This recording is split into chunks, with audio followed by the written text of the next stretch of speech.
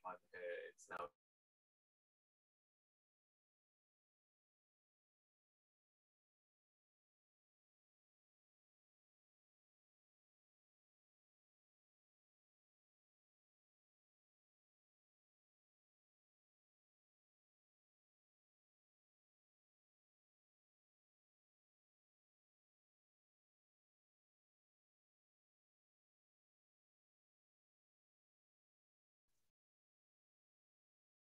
Hello, and welcome to this session of Innovate4Climate 2022.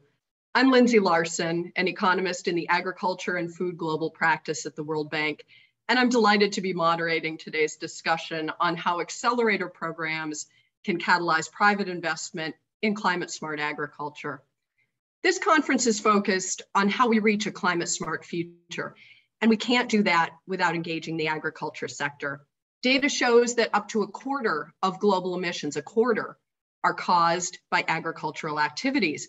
And yet only 3% of climate finance goes to the sector. So we desperately need more financing and better approaches to transition agriculture to a sustainable path. And it's a particularly challenging problem because the key agents of change here are 500 million poor smallholder farmers across the globe, many of whom lack the incentives or financing to adopt new practices. I'm really excited about the discussion we're going to have today because our speakers are going to be talking about an example of what works, specifically how accelerator programs encourage impact investors to target climate-smart agriculture and introduce a model that can be tailored to meet the needs of farmers and investors in any context. We want to do three things with the audience today. First, understand better how science-based evidence and agricultural research can really drive investments into climate-smart agriculture.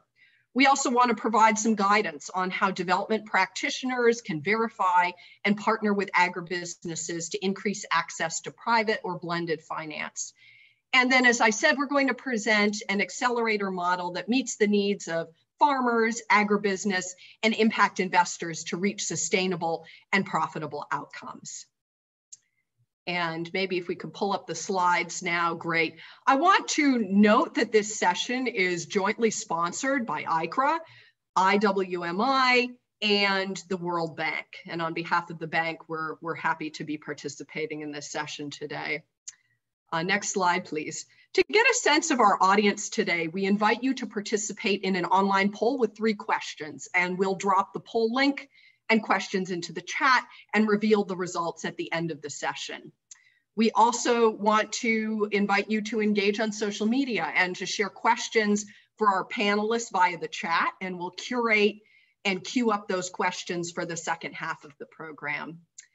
Our first speaker today, Dr. Inga Jacobs-Mata, will introduce the ICRA Zambia Accelerator, starting with a short video, and then walk us through the key components of this accelerator program. Then we will have a panel of speakers join who will talk about these components in more detail. Inga, please take the floor. Thank you.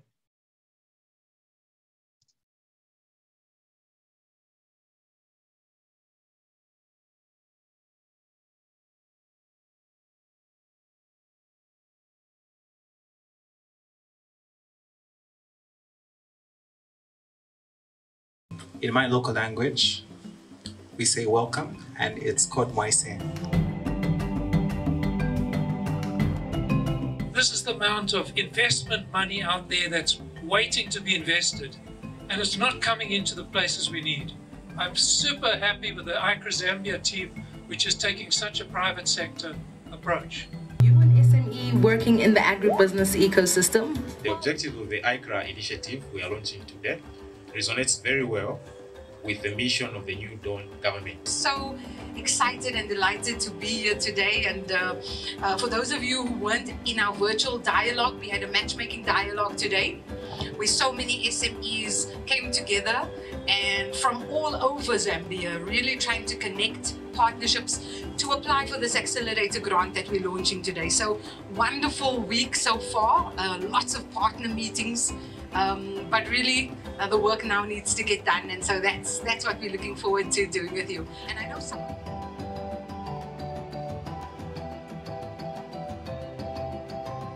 We want to move some systemic change here in Zambia, and we have to do it in partnership. So a lot of what we're doing is scaling work that has already been done for many years. The one where we support gender-based violence survivors, the network of Zambian people living with HIV, where also we support women that are living with HIV, and as well as women that are with disabilities. We have a really good community now of potential agribusinesses, so let's make the best of it, and yeah.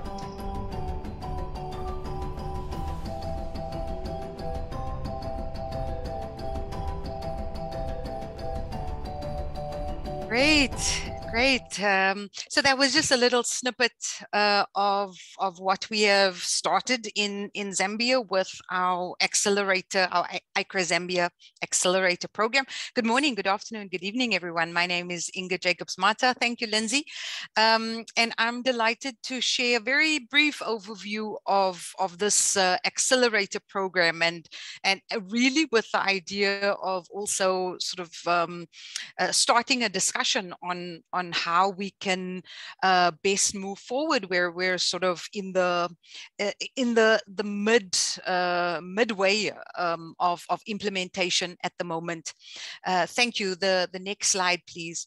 Now, maybe just before I get into things, ICRA, as Lindsay mentioned, is a World Bank funded project.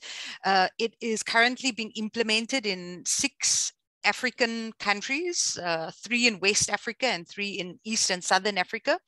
And it's a scaling project. So it's about scaling the impact of CGIAR's climate research in Africa with the focus on climate smart agriculture, scaling climate smart agriculture, as well as enhancing the delivery of climate information services.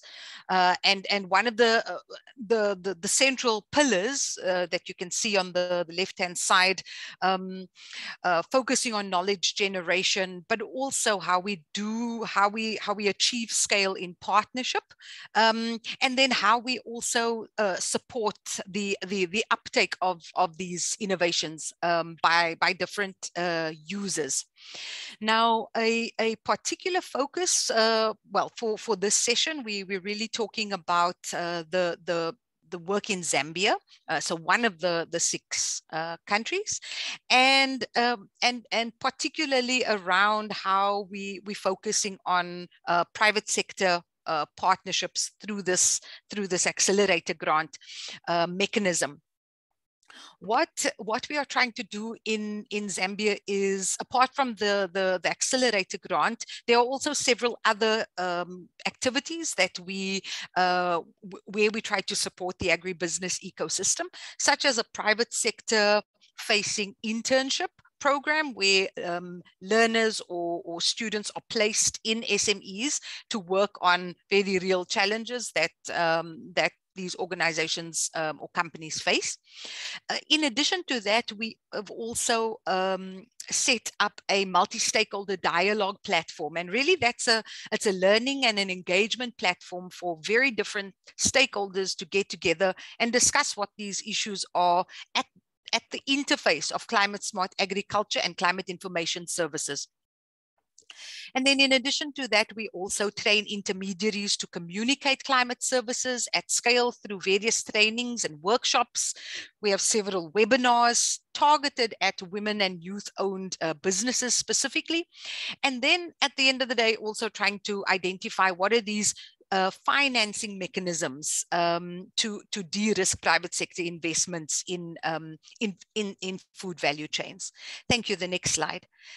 So a little bit about how we've set up this accelerator. It was really quite a participatory process where we co-designed and co-validated these what we call bundles. So they are really combinations, mixes of climate smart agriculture practices and climate information services bundled into these 4 bundles, with an additional grant that really looked at the best in class for women empowerment, and as well as youth empowerment, so social inclusion. The bundles included a off-grid solar irrigation bundle, an integrated aquaculture agriculture bundle, a 3rd bundle looking at drought-tolerant seeds, and then a 4th bundle really looking at integrated agriculture and livestock. Thank you. The next slide. And as I said, you know, the process has been quite participatory. We started with several information sessions with SMEs, and actually some of our partners on the call that will join the panel helped facilitate this engagement with a huge cohort of SMEs. In our beginning phase in the design of these bundles. We then realized that in Zambia particularly, there was a need for partnership support. And so we ran a series of matchmaking dialogues to help SMEs find partners where they could apply for the accelerator grant. And then in phase 3, there was a call for applications. And of course, the call had a very specific criteria. Applications needed to be a consortium of partners to address one of these bundles, and they had to demonstrate their scaling strategy to do so. And so now we are so happy, as you saw in the video, we have now onboarded our agribusinesses. 14 agribusinesses have been onboarded in these 5 bundles. Thank you. The next slide. Inga, just a note, we have about 30 seconds left. Okay, great. Thanks. Thank you. The offer, as we have it at the moment, is a combination of both a scaling grant as well as technical assistance. And you can put the next slide, please. And specifically on the grant, it is about how we reach these 300 beneficiaries in Zambia in the next 2 years with a $50,000 seed or scaling grant, each bundle of partnerships having to reach 75,000 farmers. So you can see it's quite an ambitious ask, but many of these bundles or partnerships have already demonstrated how they could, how they reach these beneficiaries in the different domains. Thank you. The next slide. And this is just one of the examples specifically for bundle 1, where we have a solar pump provider, as well as a microfinance organization, Lupia, and you will actually hear from them in a minute. And then a digital technology component through an agribusiness called Lima Links that provide market information to subscribers. And through this way, we hope that we will be able to reach these many farmers. Thank you. The next slide. Lastly, I think we can just go through this one in the interest of time. Thank you, Reese.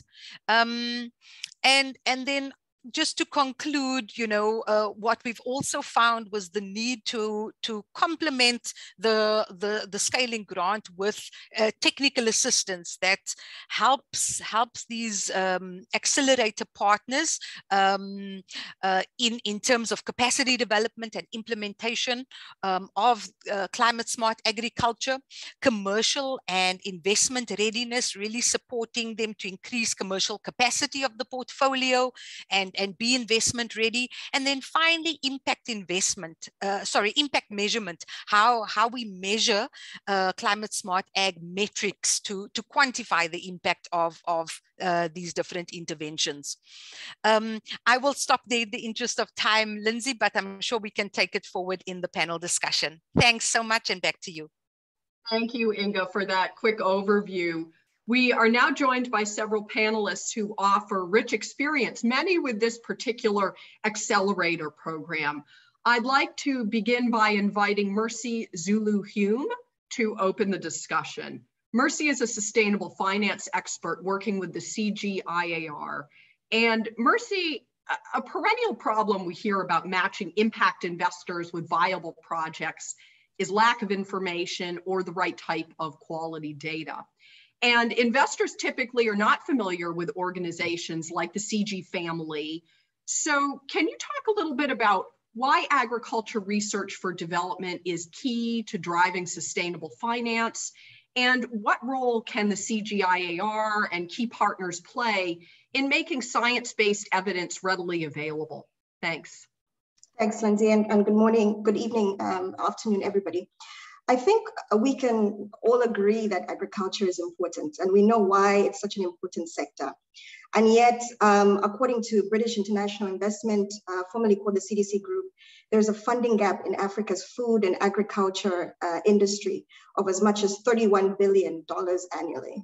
And further to this, Brighter Bridges, which is a research and intelligence firm, one of my favorite publications, reported that of an estimated $4.9 billion US dollars in venture funding that came to the African continent in 2021, only 4% went to agriculture startups and SMEs. And the trend has been similar in previous years.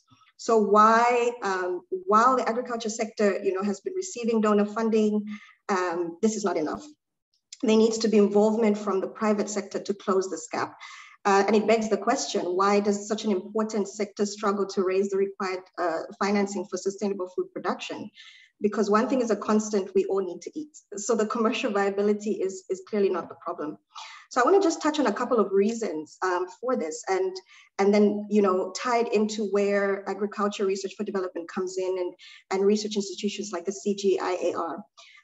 The first is the sector-specific risks associated with primary production, such as climate-related risks. Investors, financial institutions, and other financiers have challenges in assessing risk before investment and managing that risk post-investment.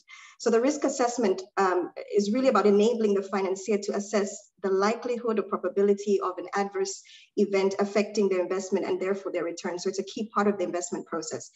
The second challenge is their high transaction costs associated with the agricultural sector and agricultural investments in particular, because of the nature of these type of deals compared to, the small ticket sizes or invested capital. So an investor is looking at, I'm spending all this money, expenses on assessing this deal, but I'm putting less into that deal, and I'm, in terms of returns, it doesn't, the math doesn't work out, so it's not attractive.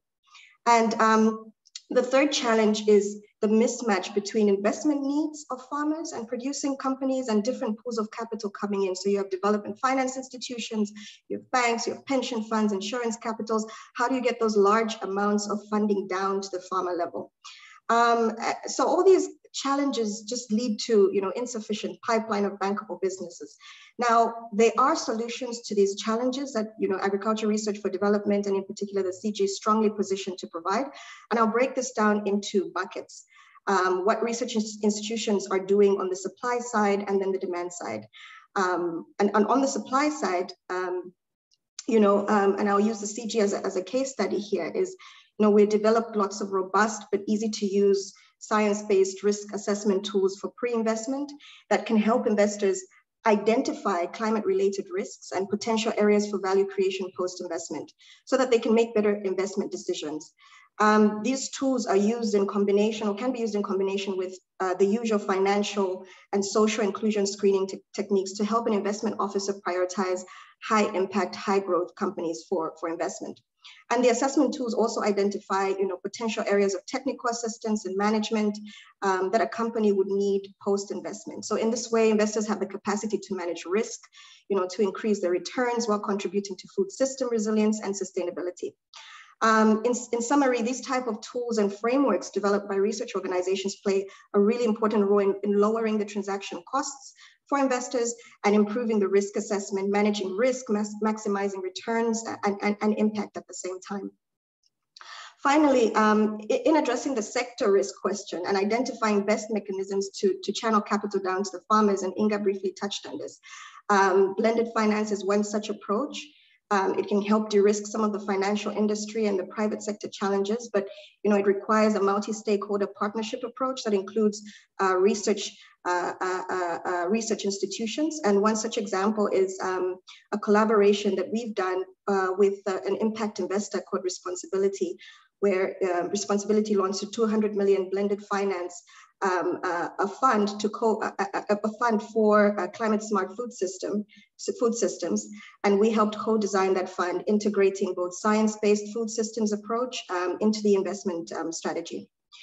So when we look at the demand side of things, I've spoken a lot about the supply. On the demand side of things, where the conversation will be focused today, a key role for research institutions is around climate smart agriculture technical assistance and impact measurement and management technical assistance, which can also be useful to the supply side. And Inga also touched on that briefly in her presentation. Research institutions have the knowledge and expertise to support agribusinesses with that TA support that enables production efficiency while facilitating adoption of climate smart strategies. And this could be anything from upstream, production, how to increase yields, manage soil, water, energy efficiency, input efficiency, traceability, everything along the value chain. That kind of technical support and knowledge comes from these type of research institutions.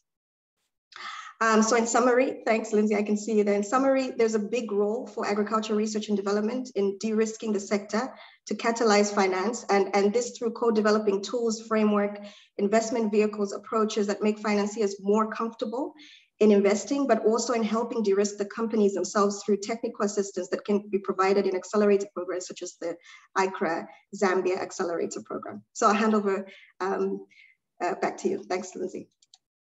Thanks, Mercy. That was a really comprehensive but quick answer to my question. And I think it's clear the role of research in driving investment into this area.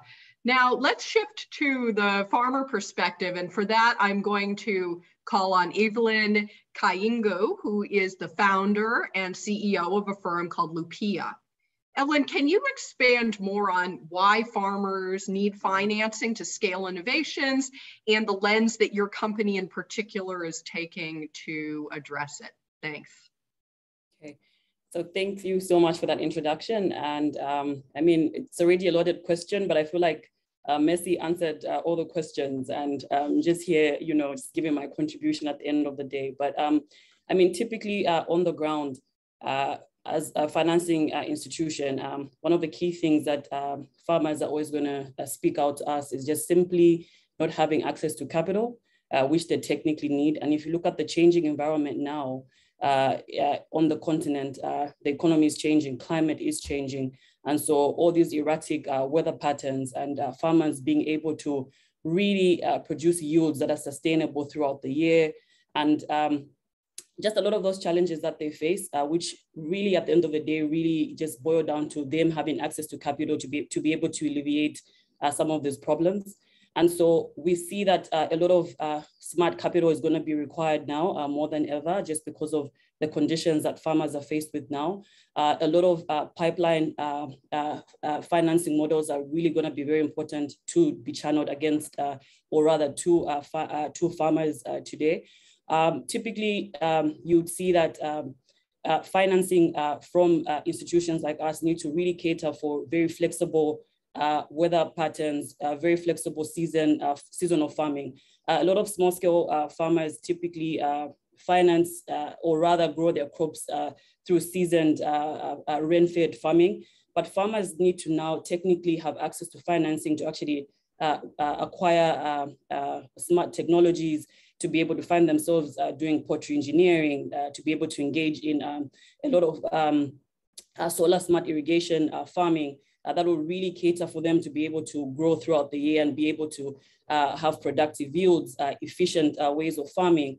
And the only way we can start to do that as institutions like ourselves is to really start to look at the farmer in a way we've really advanced on consumer financing and be able to tailor long-term financing models for farmers to be able to cater for these demands. A lot of what we're seeing now is that it's very competitive to be a farmer. They have to be very productive.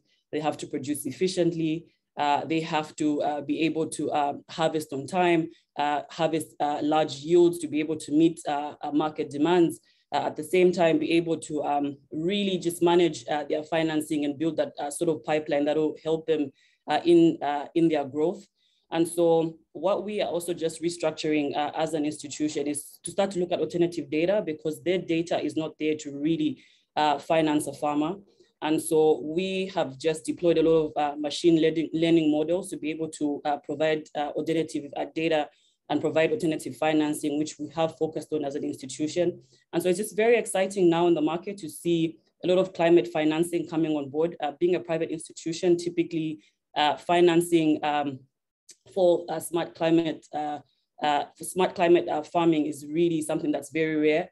It comes with very stringent requirements, which basically in turn, we pass those on to the farmers. And at the end of the day, we can either provide the access or they can't even really just qualify for the capital that they actually need. So it's very exciting times to see now. And I think the really major problem that farmers need to actually combat is access to capital. And it really has to be smart finance, which basically will allow for flexibility and longer timelines and tenures to be able to facilitate and really have productive yields.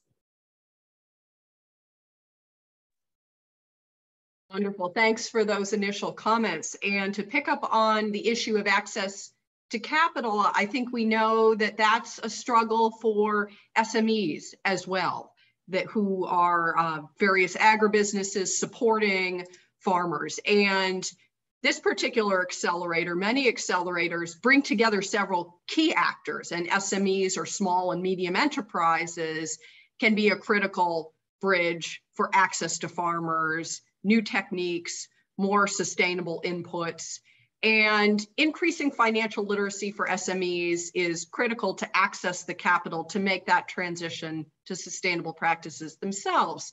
I want to ask Jean-Frédéric Beauchesne to pick up on this and talk a little bit about how financial literacy can be increased in countries like Zambia and elsewhere. And Jean-Frédéric is the chief of party for the EDGE Zambia partnership with the International Water Management Institute.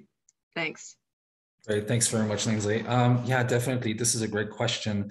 And it goes beyond financial literacy. As an example, EDGE works with 450 SMEs. We have 370 at the moment, scattered across 3 provinces, across 6 value chains.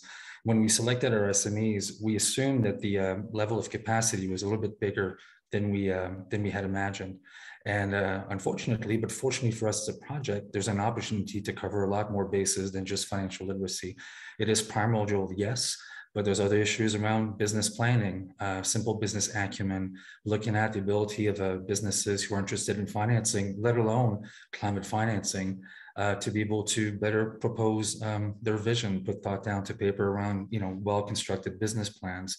And, even just creating networks, we were finding that SMEs have a lot of really good ideas to move their business forward and even get into some CSA practices, but even the networks are not that well established. So where EDGE comes in with its many partners, some around the table, like Open Capital Advisors, and some of the bundle partners of ICRA, is that we have a bit of a single window hub and spoke approach where literacy, yes, is looked at through business advisors. We have about 18 technical experts and business advisors on the project.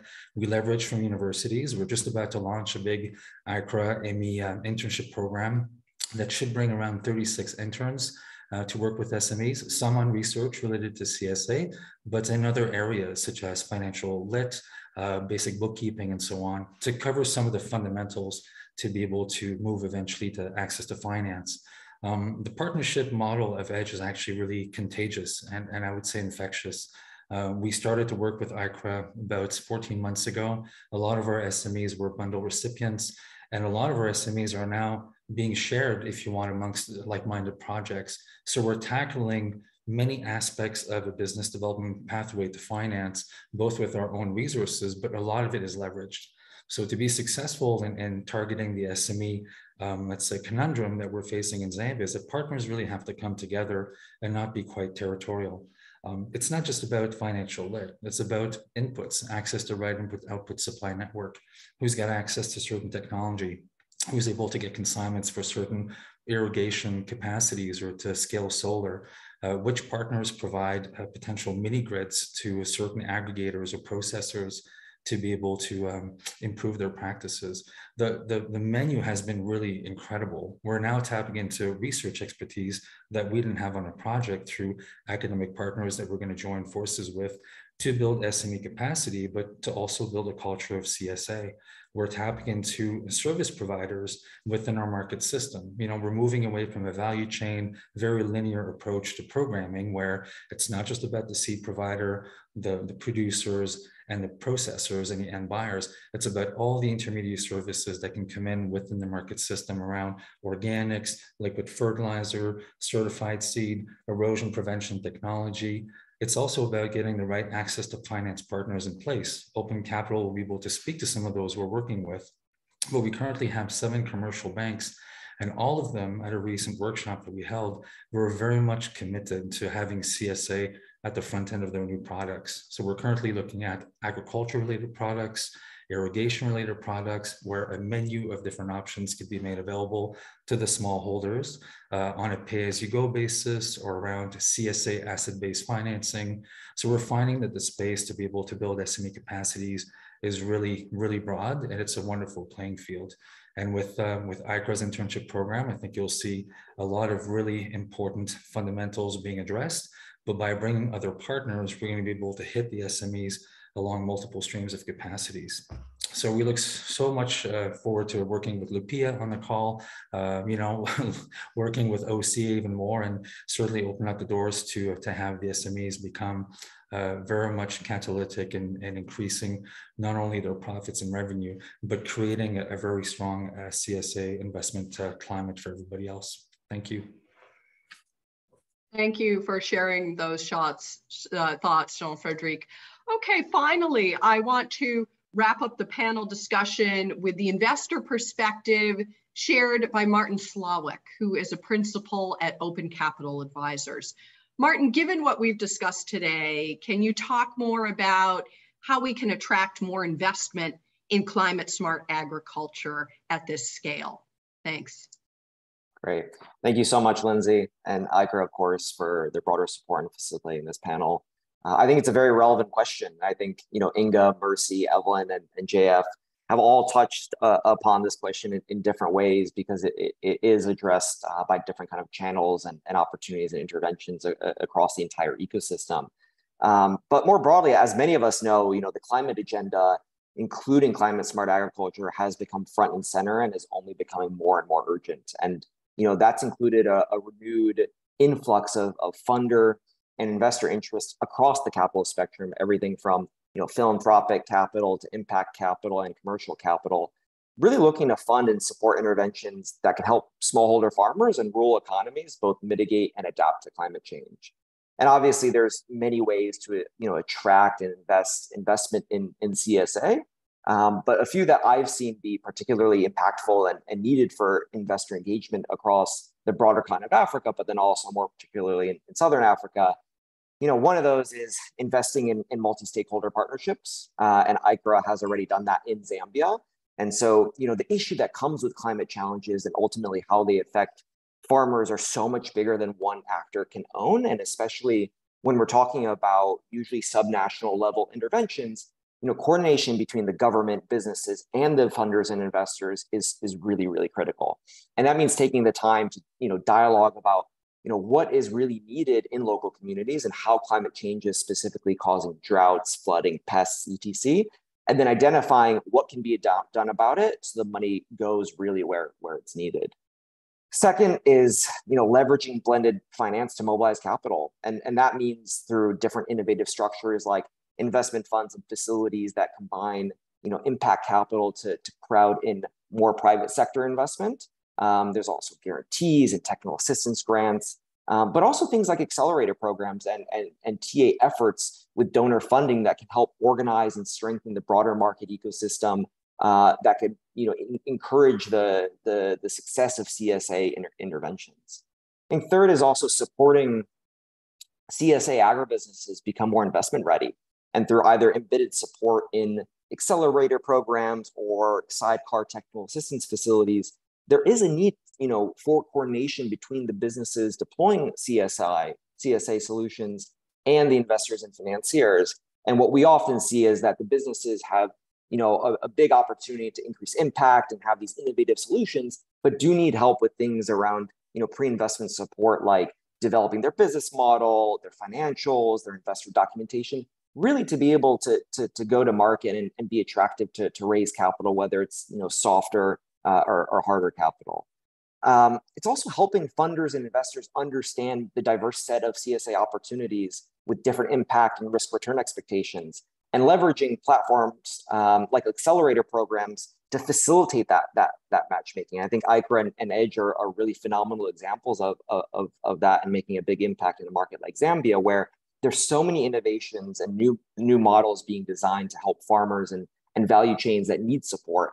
Some are, big tech platforms, some are just adaptations on traditional processes, and helping, to match some of those partners to, different funders, donors, investors, through those platforms, or market studies or pipeline exercises, can really kind of move the needle in terms of, how many of those are visible and ultimately get funded. And again, there's such a wide spectrum of those opportunities that many of, the other panelists have, articulated, by the, input technology for drought-resistant seeds. There's, tailored production practices like regenerative agriculture and agroforestry, which is becoming, quite hot for funders and investors. And we've seen several investment funds and facilities around the world and in Africa being created for carbon offsetting, but at the same time giving smaller farmers an opportunity to plant trees for longer term profit, while at the same time, introducing intercropping for short-term cash flow. And even that example does link back to kind of leveraging blended finance, where these facilities will use things like donor capital or first loss guarantee mechanisms, all to enable, other private sector actors or DFIs, to invest at a volume that is needed, but at the same time providing that space for that capital to be patient, right? In that example, obviously, trees can take, upwards of 10 plus years to mature and pay off for farmers.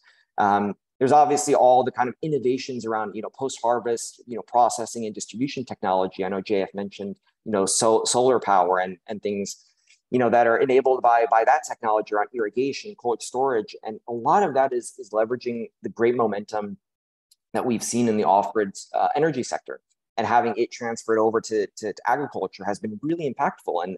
And where there is quite a lot of interest in funding, those kind of technology and hard assets, right? So seeing a lot of activity there.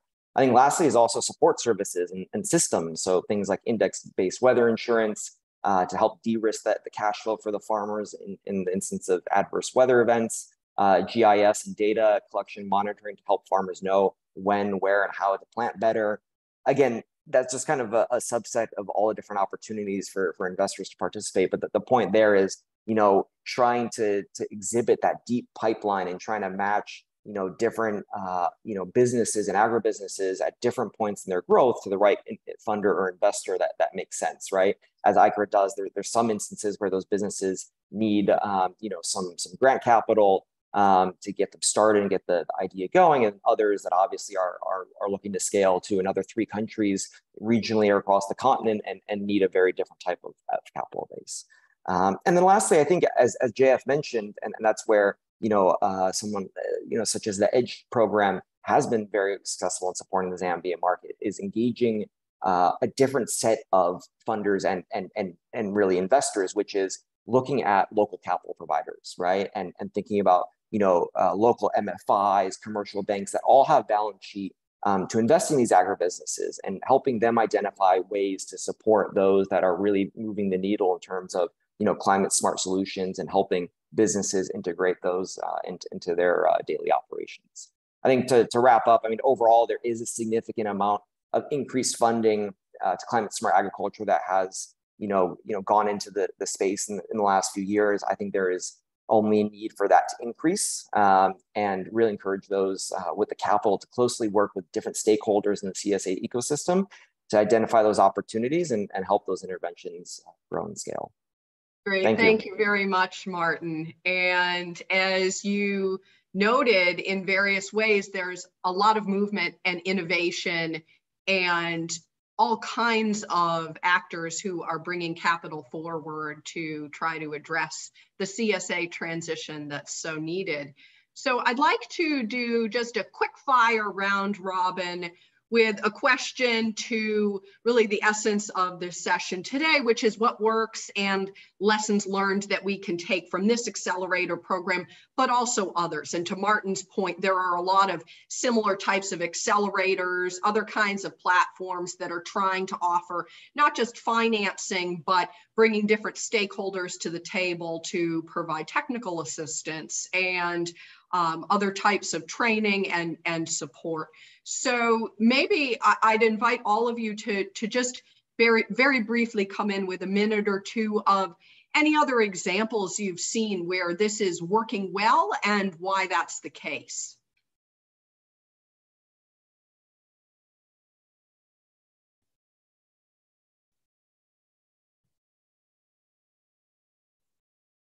Would anyone like to kick us off? I can give it a shot. I mean, there's just so many examples on the EDGE program. One of the things that's actually worked well is it's not about necessarily who you bring to the table, but how. There's been a tendency to look at, let's say, putting an SME in an access to finance pathway by simply looking at the SME in a specific product that a bank has to offer, for example. But again, I think, as I mentioned earlier, for many of the SMEs that we work with, and probably the same ones that Lupia does, we're a lucky project in that we're dealing with the non-bankable small SMEs. So there's many steps in the process, from registration to records to financial literacy to networks and markets and contracts that need to be addressed. So there's not one solution. And we found that, you know, it's about getting the right partner at the table. We're recently talking to a group called AMSCO, and they provide embeds. So we have an objective to build middle management capacity. We can't do it the way that our program is configured. So we tap into that partner to be able to, in a pre-vetted, pre-screened way, put an SME in the middle and say, look, we all are working with this SME, right? So who can come in on the microfinance front? Is it going to be Lupia? Yes, and for what? What does that person have as a business plan? Okay, it's not quite ready. We can do it with our business advisors, who can then come up on the inclusion side for development of policies. Perhaps it's a group called NGOCC with a gender lens.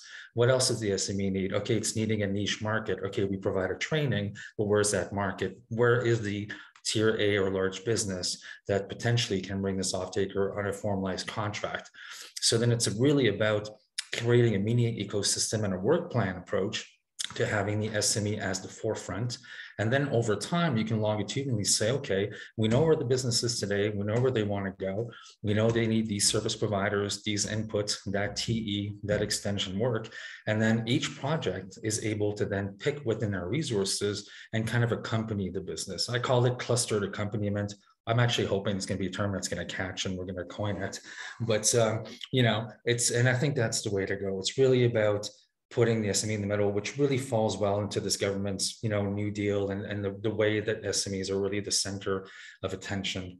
And then the banks are becoming much more receptive because they can see all sorts of partners de-risking. We're not providing guarantees, although EDGE did recently, with the help of OCA as well, help one of our banks get a 20 million guarantee scheme. But that's only one type of de-risking.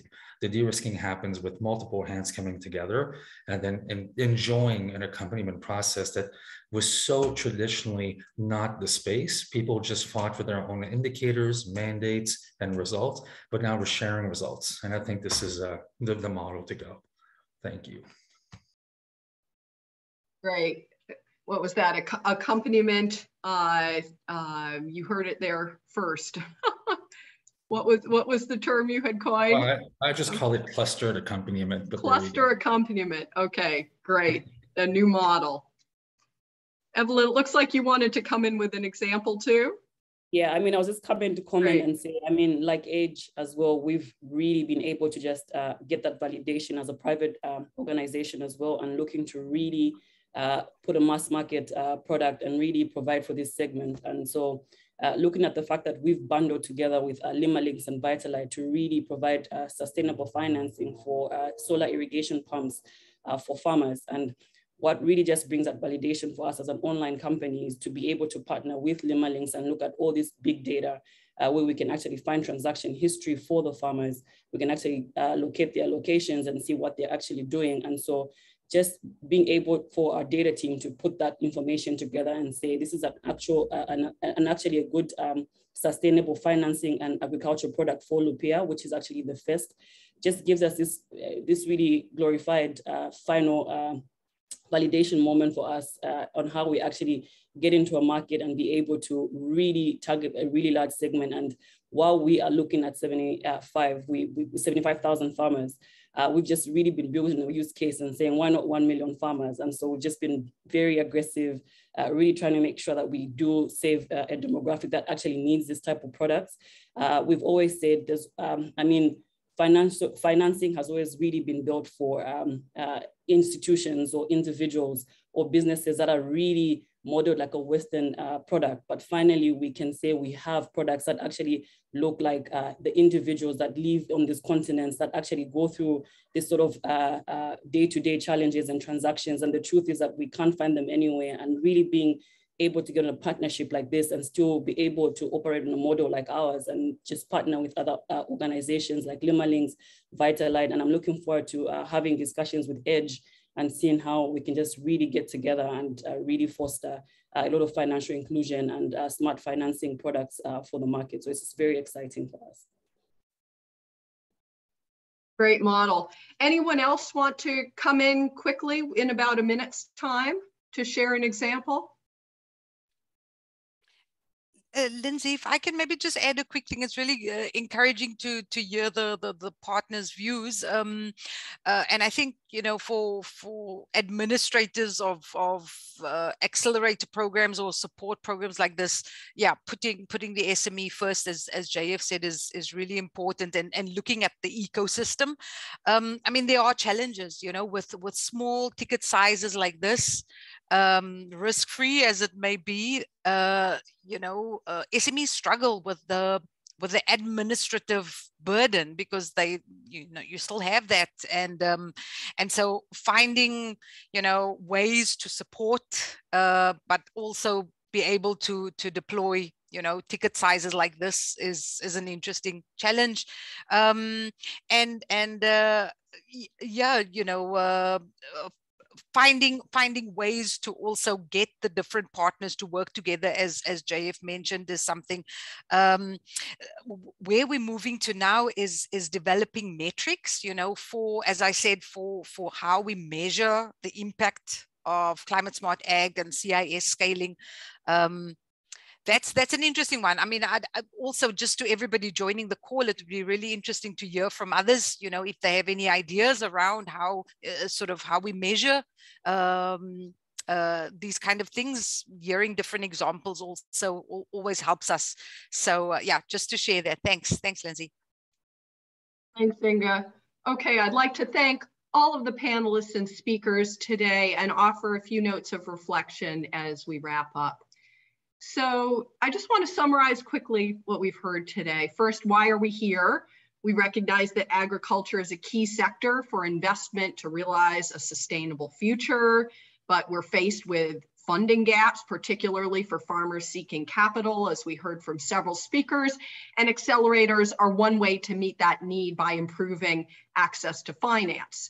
And beyond grants, we heard that accelerator programs can offer unique technical assistance to improve access to data and science-based evidence.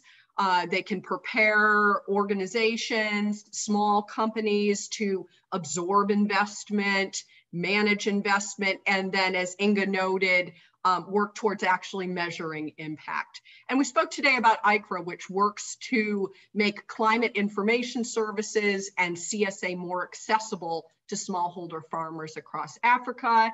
We heard that it's a model that works because it's truly multi-stakeholder and very collaborative in its approach.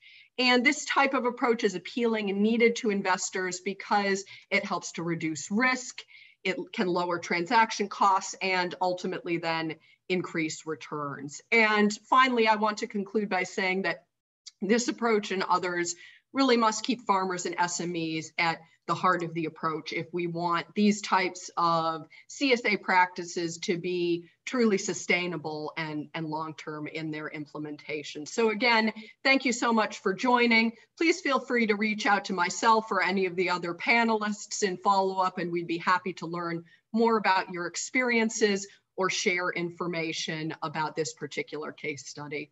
Thank you very much.